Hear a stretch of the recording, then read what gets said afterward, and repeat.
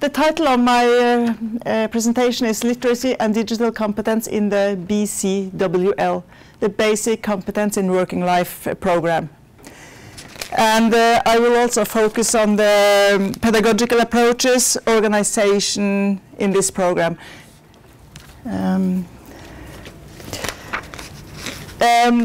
We think that basic skills in reading, writing, numeracy, and computer skills are among the factors that have the greatest impact on whether you have a stable connection to the labor market or not.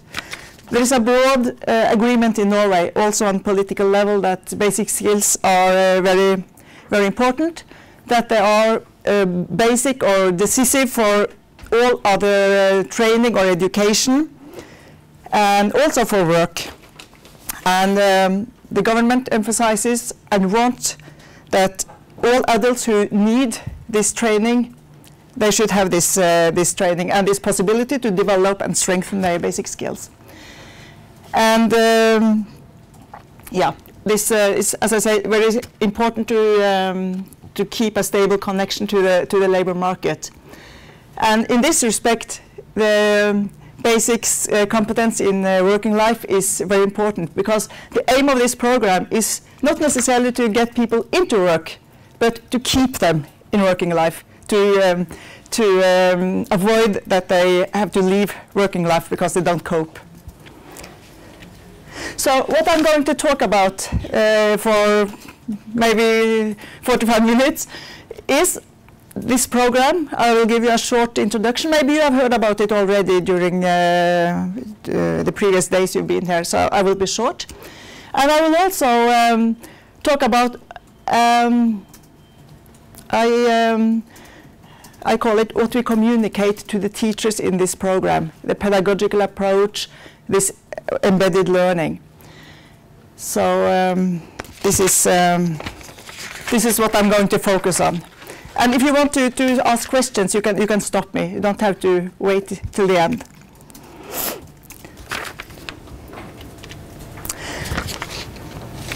Have you already heard about this program? You know it? Just barely. Go. Okay. It was established in 2006, and WOX has the administrative responsibility for this program that is directed towards developing basic skills in working life. So the target group for this program are adults who are connected to work life, who have a job, and who have low formal education and low or weak basic skills. This is a group that very often don't get training offers, very little training offers. They are also a group who often don't seek training on their own. So this program, they want to reach these adults, because we know that basic skills and adequate basic skills are so important to keep a work, to keep a job, and they will be very vulnerable if they lose their job, if there is a reorganization. Very often they disappear, they go on sick leave because they are afraid they can't cope. So this is very important. Yeah, so this program, the aim is to give the adults this opportunity. And also, in Norway, as in your countries, there are changes all the time. There are new demands in working life. You have to have digital competence, lots of work processes. They are digitalized, new technology, demands on writing. You have to write reports. If a machine breaks down, you have to write a small report, messages, communication, everything. So, and of course, this is not only for working life. It's also life in general. So, yes, the aim, I'm talking about the aim. Up till now, I think about 30,000 adults have had training through this program. So it's an important program, and the funding and the participation has been increasing every year since this program was established some years ago. Yeah.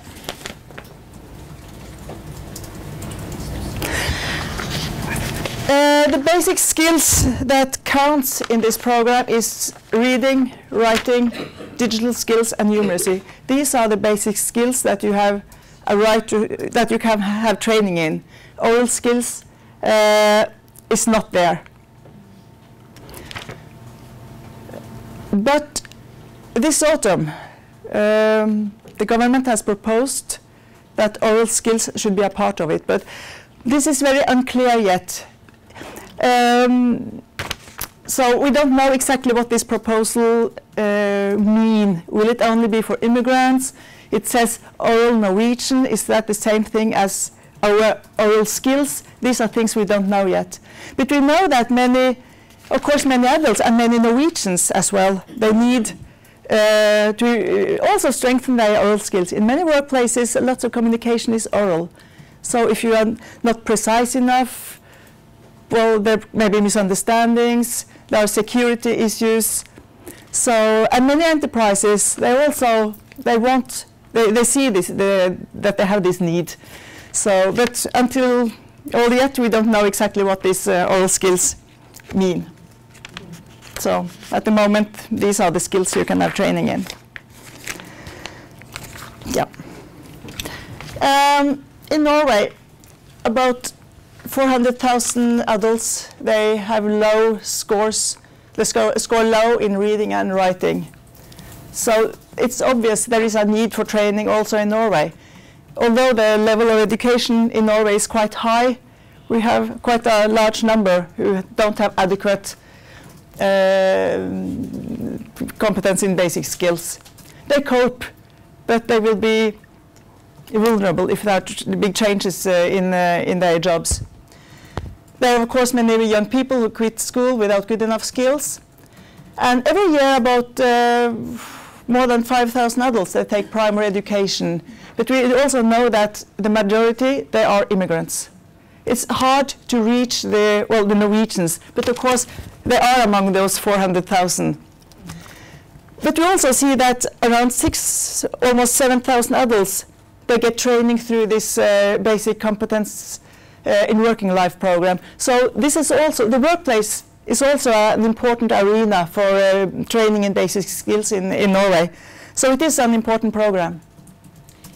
Yeah. The total population of immigrants, how do you know the numbers? Do we know the numbers? I had the numbers with me yesterday. They're 14% of the population. Yeah. Yes, but here this 400,000 is all. These are all, I think, yes, yes, yeah. It's not only immigrants, no. So we can assume that. I don't know how big the. From them? I don't know really how many from these 400,000. Probably it's more Yeah. because this is 10% or 9% of the population. If 14% of the population are immigrants, but of course statistics are a difficult thing because is a Swedish person an immigrant in Norway? Yeah. Yes. Yeah. And they are a substantial part of the 14, and they are not there because if they can read, I would like to calculate in how many years Basic math. to reduce this we are constantly calculating that also. It's a long time. Yeah. Yes, that's true. This is not. It's another thing. This is not in what I'm actually going to talk about. But we also work on other arenas. We work towards the local municipalities as well and the adult training centers, because adults they have a statutory right to basic skills training if they need it and if they want it. But there are few offers around. There are few adults who actually go to the adult training center to knock on the door. So we're working on different arenas. The basic skills program is not the only arena, but it's an important arena. But it's true it might take some years before we reduce the numbers. And also, there is a need for training in basic skills. We know that there are people out there who don't have adequate basic skills. Yeah, okay. And we also know that the basic skills, of course, are not important only for the job or for doing your job or to keep your job. Oh, sorry, I forgot to translate. I changed the picture. This is private life, this is education, and this is work. Okay, you get a course in basic Norwegian now. Should we repeat? Work, private life, and training. Work. Nice image. Yes, this is work, this is education or training, and this is private life. So what I wanted to show that is, of course, the training that you get at work in basic skills is work-related training in basic skills. It's not only important, of course, for the work. It's also important you profit in your private life. If you are a better writer, you can help your children with the homework. You can do other things, writing formal letters, complaints, whatever. And as I said initially, it's also the basis for more training. If you don't have the basic skills, it's difficult to go for more training. So, basic. Benefits all there. Sorry? Benefits all there. Yeah, the benefit is all there. It's not. We cannot. It's not. We can't divide the training on the work life. It's yeah. So and yeah. I said there is a big need in Norway as well, and this is the expected development, not only the expected development, but also the development the last decades, that the labor market is in transition as well. There is less and less demand for unskilled labor. So in some years there will be very, very few jobs, and there already are few jobs that you can ask for, or you can cope, where you can cope without having the basic skills. So it's also the demand from the society. We need more skilled labor. So it has fallen since the 1950s, and it continues to fall, this demand. Less and less available jobs. I suppose this is a development that we see in most countries. And at the same time, as I said also initially, there is the working life is in transition. More and more demand for reading and writing. Written documentation. Digitalized, also information. There may be not manuals like a book anymore. You have to go to the computer where it's somewhere in the production hall and look up for some solutions, some manuals. And communication is important. We have had accidents, train accidents, for instance, because the communication was bad. And keep up to date, not to fall back.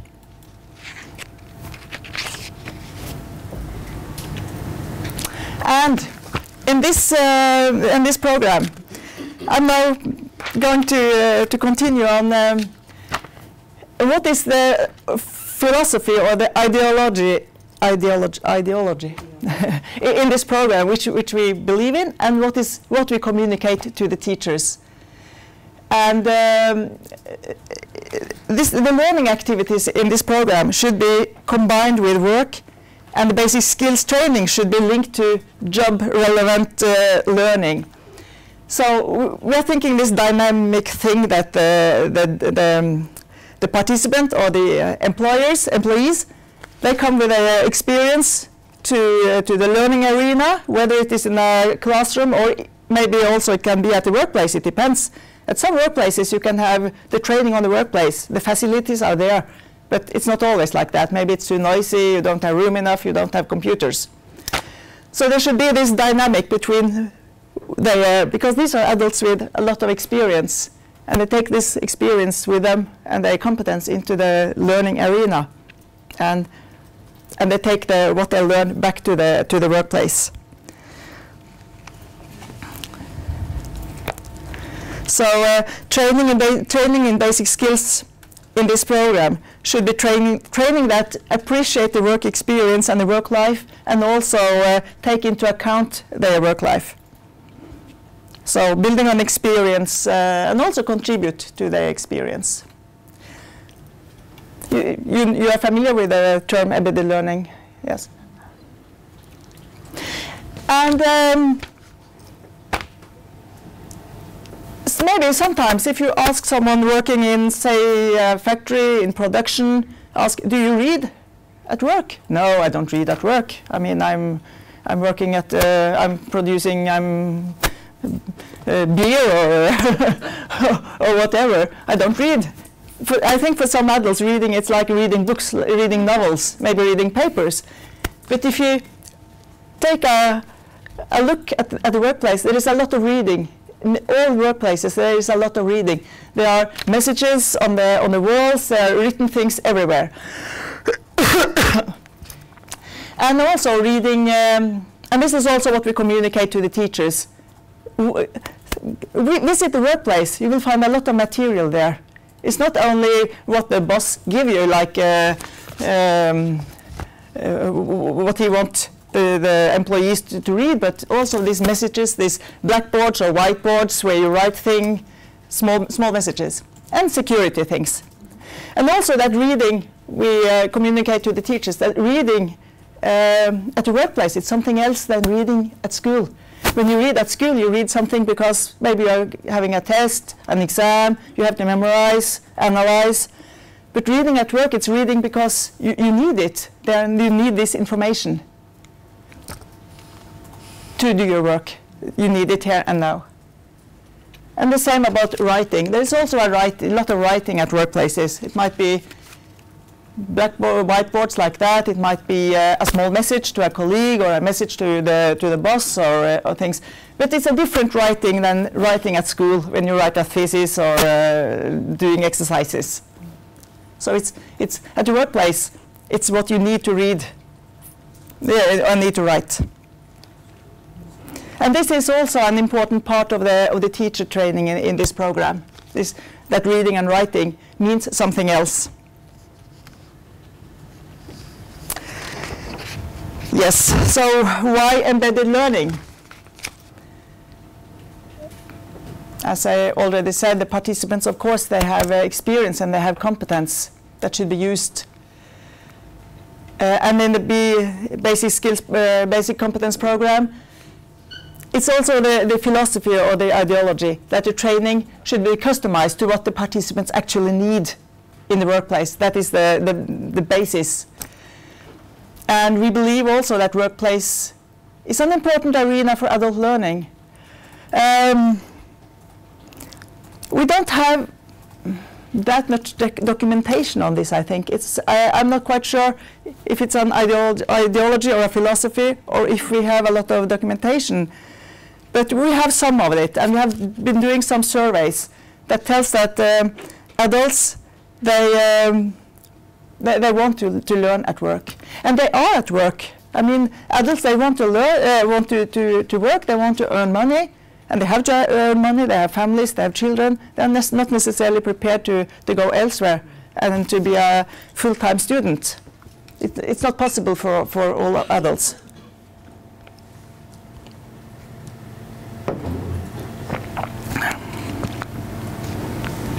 Am I talking too fast? No. I know I often do that. And we also think that adults, and maybe also if you have low formal skills, you haven't been to school for some years, you are not necessarily very confident either when you come into a learning situation. Maybe you haven't been in a learning situation for years, and maybe your experience are not too good. And I think it's valorizing, or it feels good maybe if the competence you have and the experience you have are important and are valorized.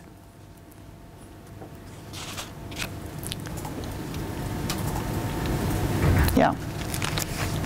So we have some surveys that says that adults learn best at work, and also that they learn better when they collaborate with others, have to find solutions to specific tasks, and also by doing their daily tasks.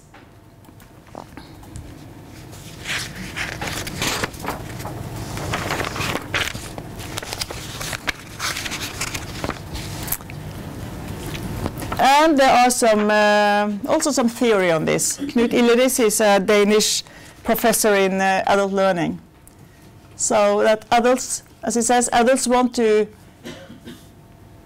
to see the usefulness of what they learn. What they learn should be useful, and they want to learn to do. They want to transfer what they learn into practice as quickly as possible.